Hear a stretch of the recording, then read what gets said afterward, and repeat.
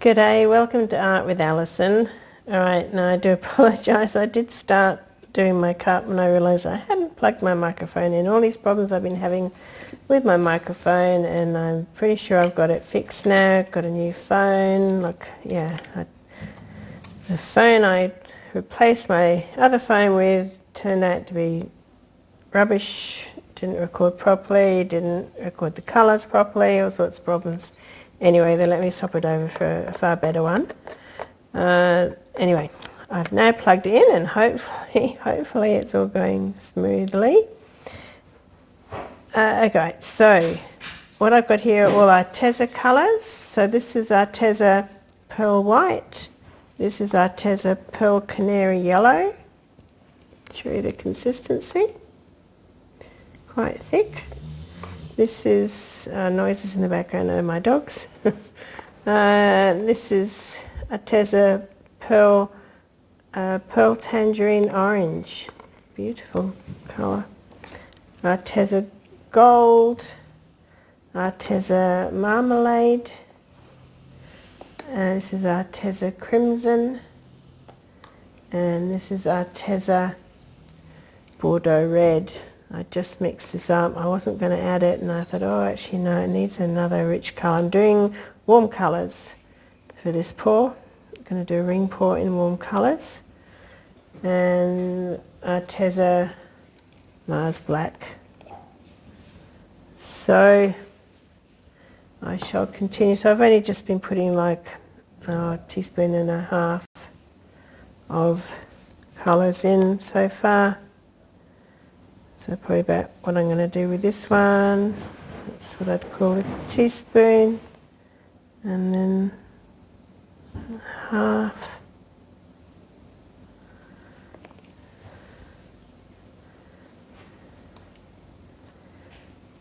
And so with the Arteza colours, I have found, could be proven wrong today, but I have found that the Artezas don't, when they're on their own, they don't seem to make many cells, unlike I find that with the Liquitex Basics and the Araldos that we get here in Australia, they all make lovely cells. And certainly the Deco Art Extreme Sheens, they explode in cells. I'm going to add more black here because I want a big amount of black just there.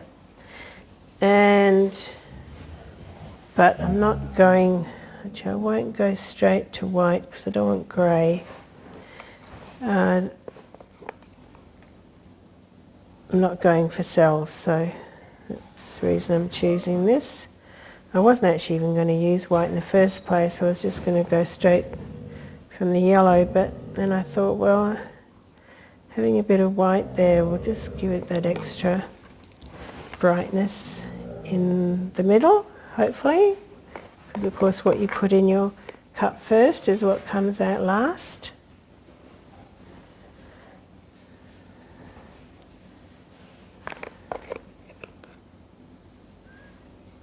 It's a lovely colour.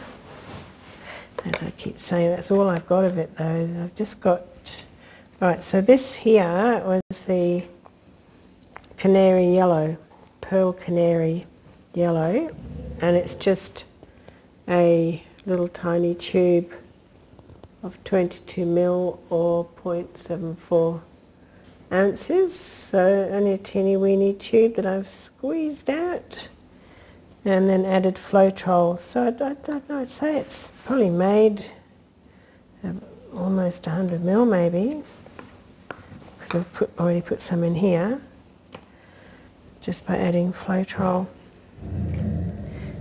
What's up? No, just shush. Dogs are out there barking a while ago, so I brought them in. So I don't want them out there barking at night, even though we are far from neighbours, but they see. We've got possums in the trees, and they bark up at the possums. You'd think it would make the possums want to go find another tree, but they don't seem to be bothered by it. The dogs go crazy, like, oh, let me get to you. Or else it could be, we've got lots of kangaroos out there, and also wallabies. So I live in a big bush block in the middle of the southwest West Australian bush.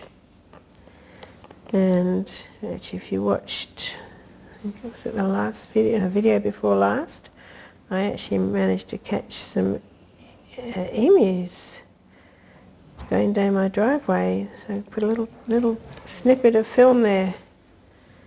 Thought you guys, especially if you're in another country, you might be interested. And it's not normal, or it is normal, but it's not often I get to see emus on my driveway. I know that they're in my property, and I sometimes see them from afar, but they're very shy emus, and they run off at a drop of a hat. They just, yeah, they're very flighty. And they took off as soon as they saw me. With emus, it's the father that looks after the young. Once they're hatched, the father emu takes over and brings up the babies. So I know it was a daddy emu with his 3 youngsters in tow that I managed to catch on film.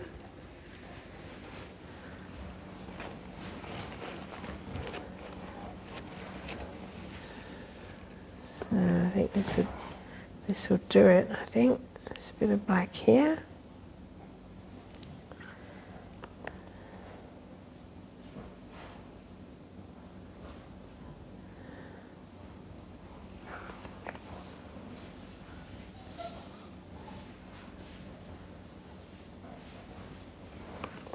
Maybe a bit more, just to fill that up. Alright, so it's just a 10-inch by 10-inch canvas that we're doing today. I'll just clear all this away and I'll be back with you in just a tick.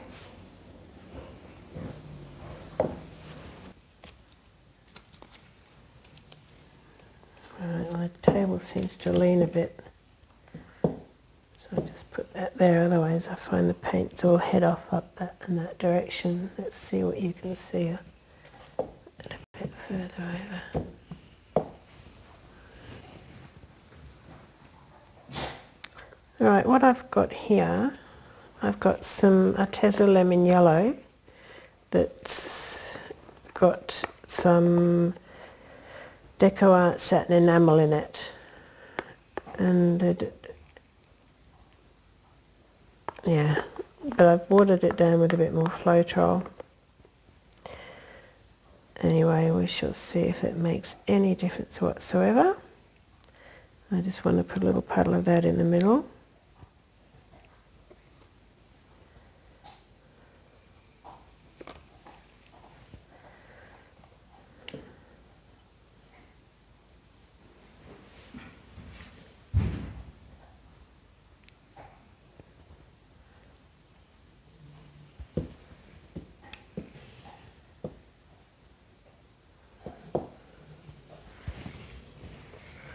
The reason for having a puddle or a base coat is so that your pour paint, the paint from your pour can glide across the canvas, because otherwise it will stick to the canvas and roll over and then you lose your composition. So this way it will hopefully just all spread out nicely.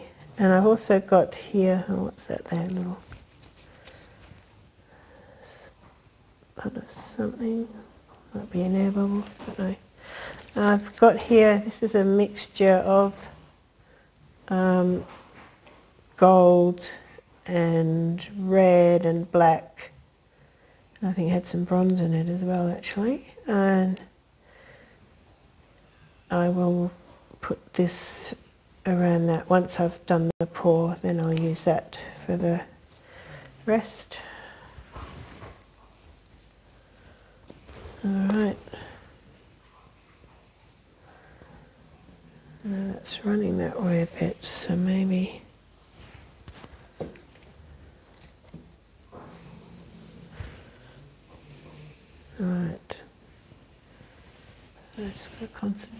now.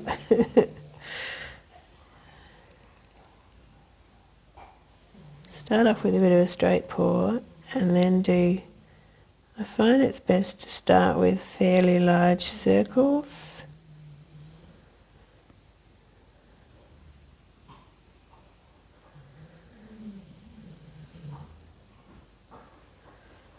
If you can, trying to keep them even, which isn't the easiest. And trying to keep them in the middle.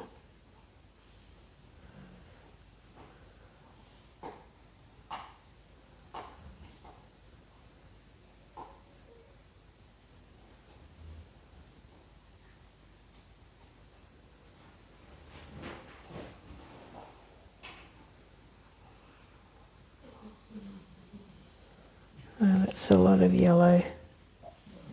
Stop there. I won't let it even get down to the white because I don't want to have just yellow in the middle.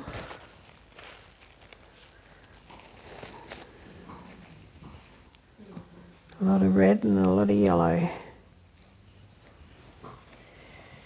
Alright, just pop some of this around. Hopefully it's not too thick. It was very thin and I thickened it up with extra gold. But I might have thickened it up too much.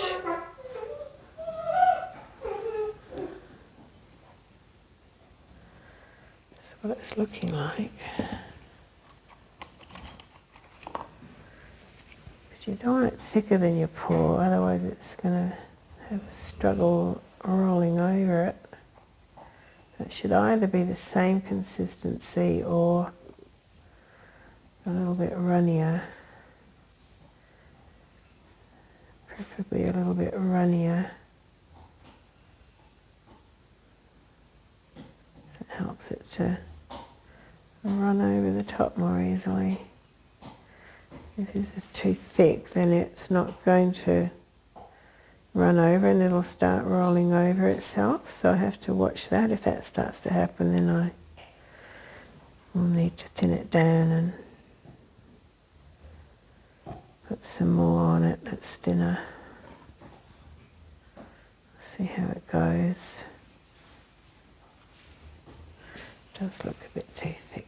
Got a bit carried away, I think, because it was almost like water. It's been sitting for a while.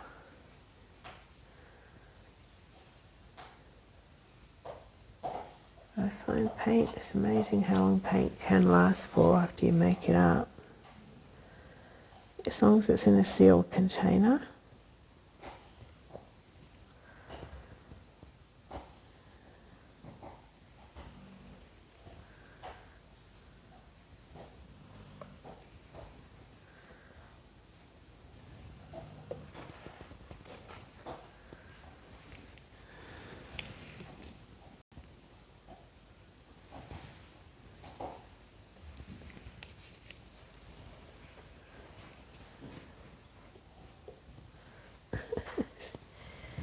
Tricky.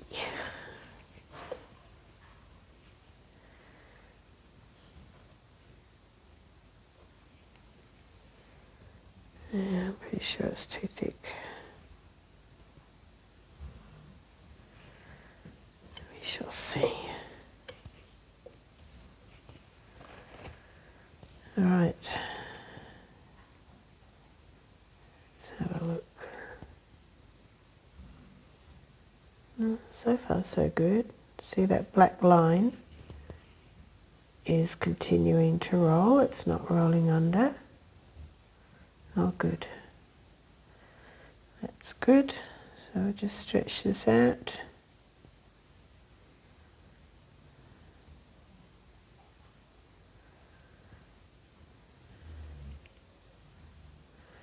Wow. Red and black and yellow. What happened to all the other colours? No, that's what happens. I stretch it out and then you get to see the other colours. It's the idea of it.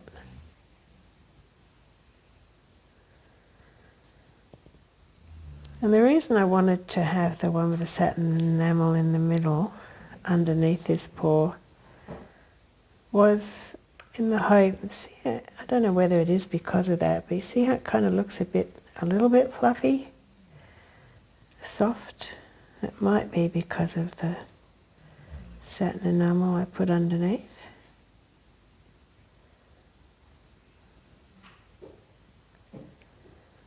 I'm just stretching it out before I let it go over. I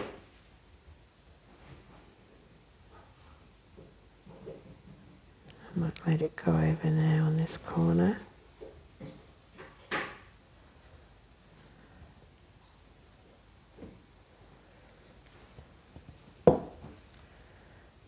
Back. By me doing that with my finger, it was just, and I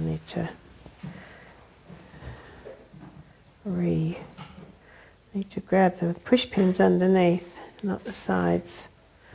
Otherwise I'll muck up any paint that goes over the edges. So yeah, the reason I did that is it just helps pull the paint over, because when you're getting over to a corner like this, you're going to lose a lot more of your pattern the longer it takes for it to go over, if you know what I mean, like all the rest of this pattern around the edges.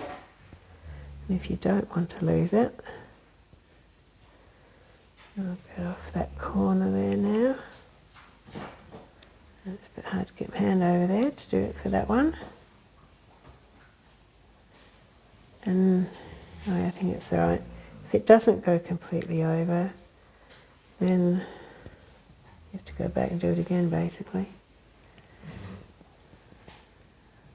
Unless you want it left like that.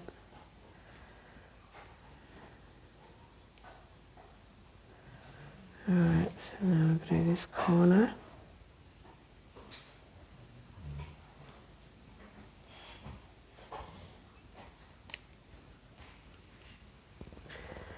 And back. So it's good to go back to the middle so that you have more control of the paint, basically. Let that come over, because we want it over the edges, don't we? Well, there is a lot of yellow in the middle.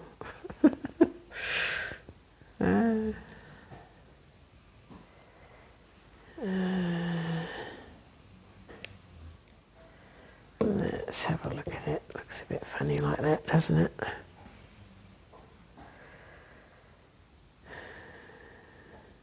I might just let this catch on this side the same as it has on that side. The orange part. Then go back over.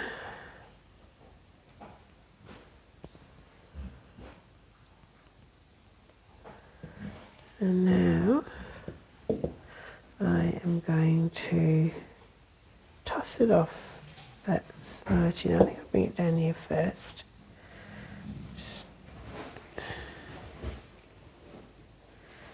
Just bring that down there. I don't really like that bit of black sticking up there.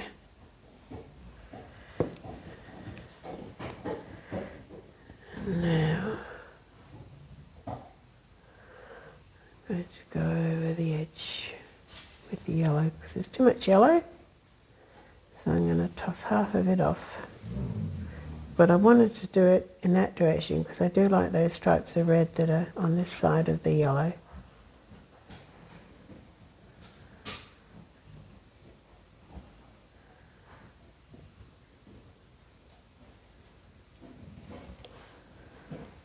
Oh, that's nice. It's brought out all the lovely lines. That's much nicer. I like that. So you just have to bring it back a little bit so that you don't have all the depth of the paint at one end. Otherwise it will take longer for that part to dry. Alright, well that looks nice. I'm happy with that. I'll just wipe my hands and then I'll fix up these corners because it hasn't gone all the way over the corners. and so you can either try and get bits off the mat where it's poured off. I'll have a look. No, I don't know that will work because it's all very pale. So this here's got some stripes in it. So I'll see if I can salvage this to go on here.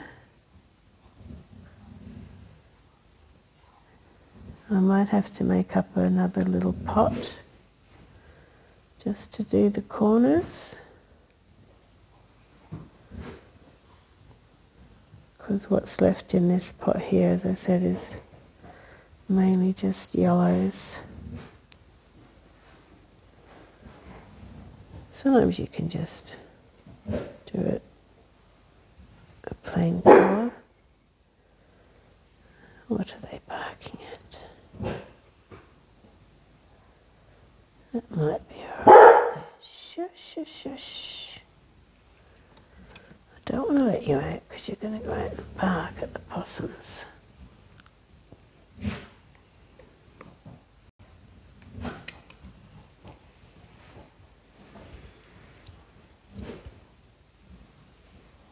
So while I've still got some with pattern on it, I can see if I can.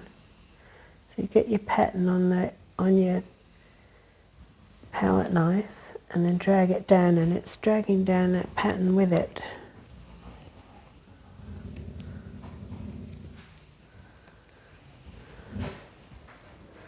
And here's still got a bit of that brown, so I think I'll just try and get that brown off. Start from up here and bring it down. Sometimes this works, sometimes it doesn't. If it doesn't, as I say, you can make up a little pot. It's got the brown on it.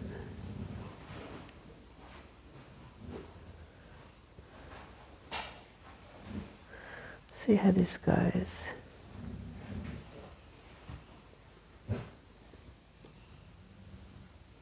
It's all right. Shush, shush, shush. Good girl.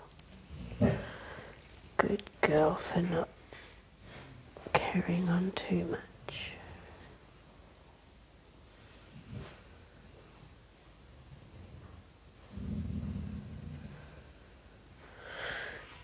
Yeah, I don't know.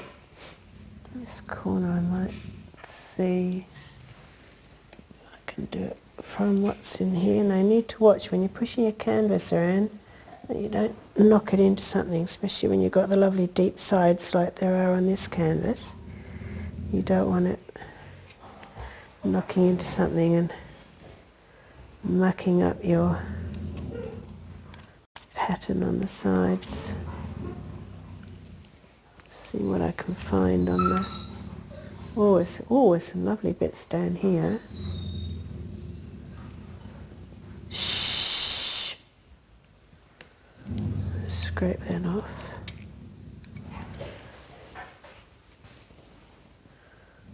Right, so there's a lovely part here with some gold and things on it, so I'll try and follow it down the line. And the same one here. Follow it down. Scoop up a bit more. Oh, this is lovely paint just here.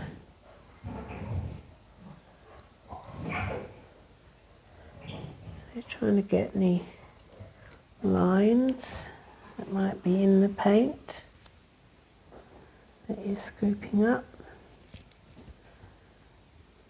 because that always looks interesting. And just a plain colour, and try and drag the line all the way down if you can.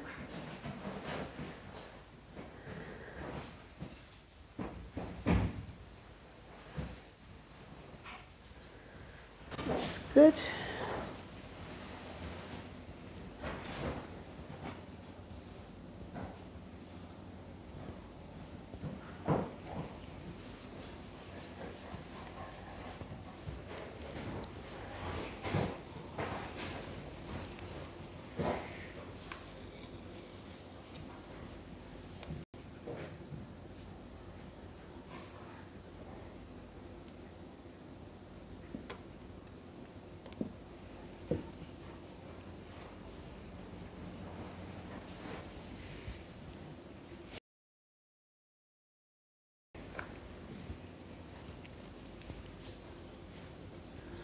I particularly like these little stripes in here. I think that's quite pretty.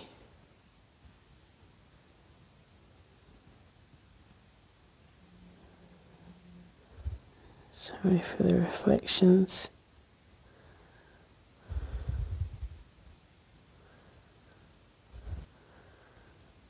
When it's wet, it's very shiny and reflective.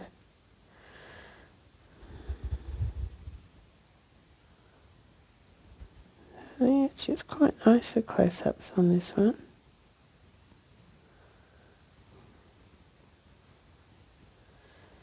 A few interesting parts.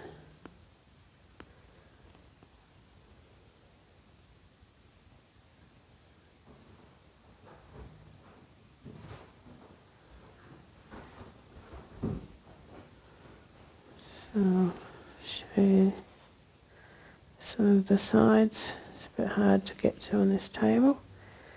Get to all of them, but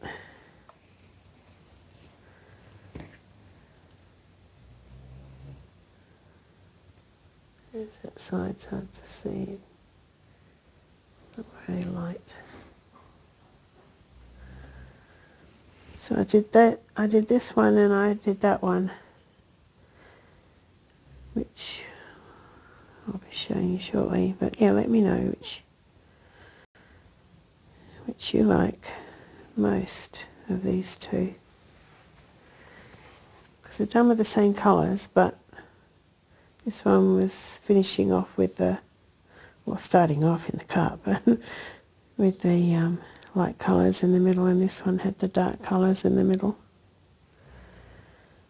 Alright, well, thank you ever so much for watching, and I shall catch you again soon. Actually, it looks quite nice on this angle, I think.